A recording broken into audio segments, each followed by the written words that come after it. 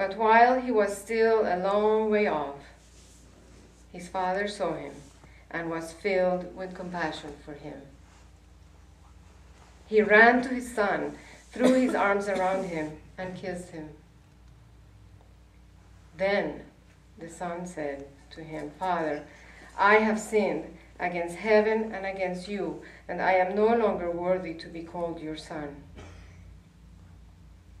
But the father said to his servants, "Quick, bring the best robe and put it on him. Put a ring on his fingers and sandals on his feet. Bring the fattened calf and kill it. Let's have a feast and celebrate. For this son of mine was dead and is alive again. He was lost and is found." So they began to celebrate. Meanwhile, the older son was in the field.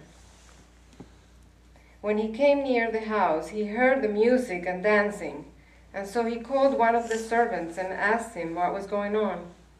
"Your brother has come," he replied, "and your father has killed the fattened calf because he has him back, safe and sound." The older brother became angry. He refused to go in.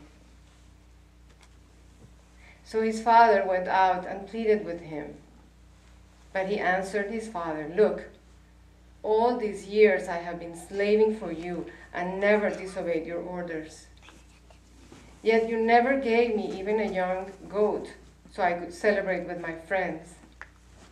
But when this son of yours, who has squandered your property with prostitutes, comes home, you killed the fattened calf for him."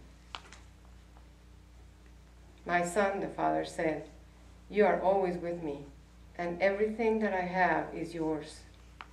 But we had to celebrate and be glad, because this brother of yours was dead and is alive again. He was lost, and now he's found." The word of God for the people of God. Thanks be to God.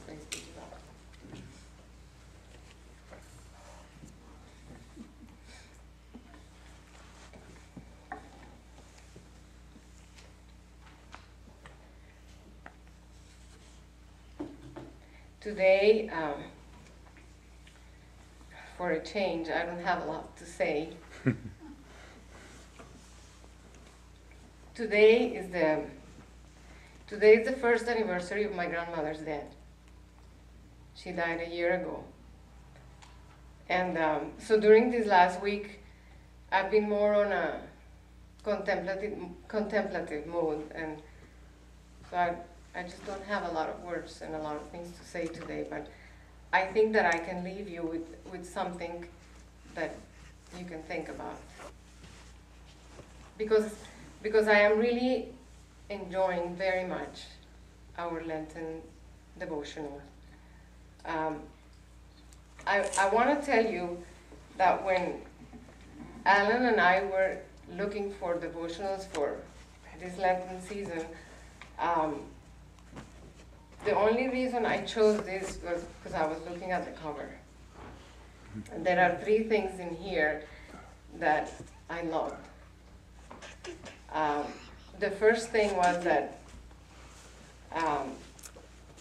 it says here, Lenten reflections based on the parable of the prodigal son.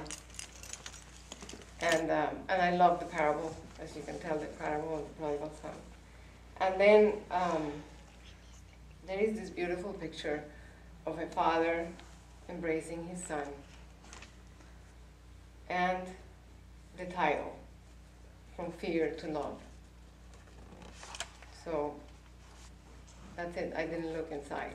I mean, it's just wonderful that these reflections are great, but it was just the cover. I fell in love with the parable of the prodigal son long time ago, because my family went through some very difficult times, and at that time it just felt as if we were living the parable of the prodigal son. So looking back on those days, I think that the most important lesson that I learned is that we go through our lives, that as we go through our life, we play the role of each one of the characters in this parable in different times of our lives. Sometimes we are the prodigal son, and we just go to a faraway land and we get lost there. Other times we are the resentful and self-righteous elder brother. And then we fill ourselves with anger and unforgiveness. But other times, we are the forgiving Father. And we forgive. And we love unconditionally. And I think this is all part of our journey, and I think that that is the way it should be. And I think that that is all right. It is all right because thank God it has nothing to do with us. And everything to do with the love that God has for us. And so today's devotion, the title of today's devotion is Heading for Home. So today's devotion has everything to do with this title that I loved so much, From Fear to Love. I have a gift for you.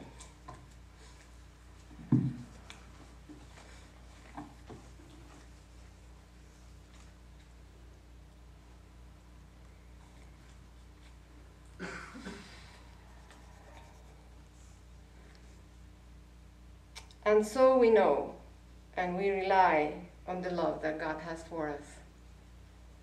God is love.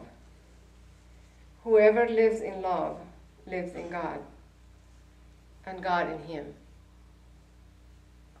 There is no fear in love, but perfect love drives out fear, because fear has to do with punishment. The one who fears is not made perfect in love, because we love because he first loved us. This is 1 John chapter 4, verses 16 through 19.